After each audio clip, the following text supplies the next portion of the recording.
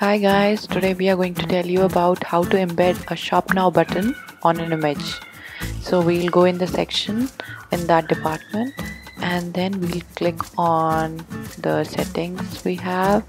So we go here and the button label, we say it as Shop Now, and then the button link to wherever we want to point it out.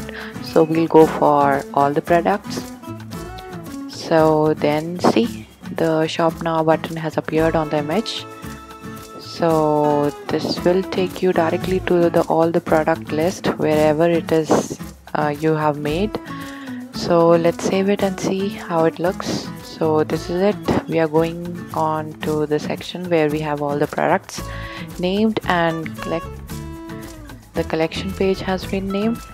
So now we come on to, let's see how it looks online.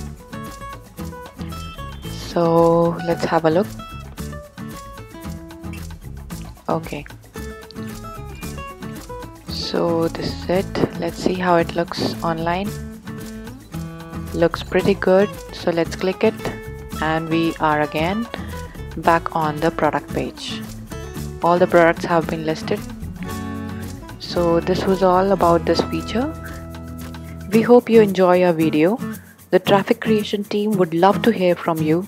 So don't forget to like and subscribe to our channel. Click the bell icon to keep yourself updated with our channel. And thank you so much for watching.